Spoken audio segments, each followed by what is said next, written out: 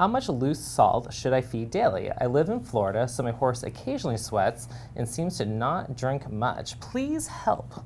So, did you take some sort of chemistry when you were in college? I probably try to avoid that as one of my sciences. Okay, well, we're gonna do a Chem 101 here today. Okay, perfect. And a little bit of math. Okay. Oh. So, according to the NRC, which I quote probably almost every video, it's the nutrient requirements of horses.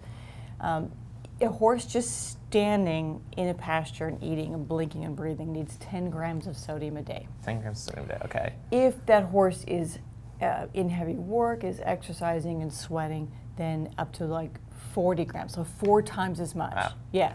Now, there's very little sodium and chloride, for that matter, in the horse's regular natural diet, like hays and pastures and grains. There's just not a lot of salt, not like human food. Yeah. You know, ours is loaded with it.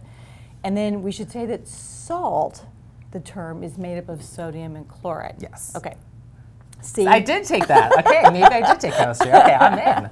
And then now it's where it gets hard. There's about, if you look at a molecule of salt, which is sodium and chloride, 40% of that molecule is sodium. Okay. And 60% is chloride. Okay. You with me? I'm with you. 40, 60, gotcha. Okay. So if I am trying to give my horse, if I give him 10 grams of salt, how many grams of sodium am I giving? He's only getting 40% of that. So 4. Yes. Right. I wasn't going to do the math. I could only take 40%. Yeah. So how do I get 10 grams of sodium in my horse? Doing the math, I have to give him about 28 grams of salt. Okay. Okay. That's about an ounce. Okay, so 1 ounce of salt. And roughly 2 tablespoons. Okay. So we'll make this super practical. I can do those things. Right. Yeah. Right, yeah. So that's what you wanted to know. Now, the problem with salt is, and I'm sure you've experienced this, back in the day when we filled up a salt shaker, we put a little rice kernel in it, right? Because salt is hygroscopic.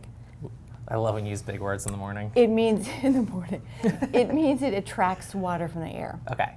And so if once you open your Morton container of salt in the barn, really soon it just turns into a big hard rock. Yes. And you can't use it. So the better thing to do is we put salt in pellets to make them tastier and last longer and be more stable in the environment. And you can also buy them at SmartPaks and even better. And so I think it's called Smart Salt Pellets. Yep. And that would be the ideal way to get your horse's daily salt requirement into him with no muss, no fuss. Because even sometimes just like top dressing with loose salts, sometimes it falls to the bottom of the pan, or the horse maybe doesn't like it as much, so it makes it a little bit more palatable for them. And then a lot of people are like, well, I'm just going to set out a salt block, one of those big 50-pounders. But those are made for cattle's rough tongues, and some horses lick them just fine. Yeah. But even those horses, you don't know how much they're licking. It's like in their full requirement. Yeah, and then there's horses who are like, my tongue, I don't want to, so they don't lick them, and then they're not getting their daily requirement of salt. So I like her idea of loose salt, providing or top dressing salt in some form, and Smart Salt Pellets is a great way to do it. Okay, so at least an ounce a day to get your guy going.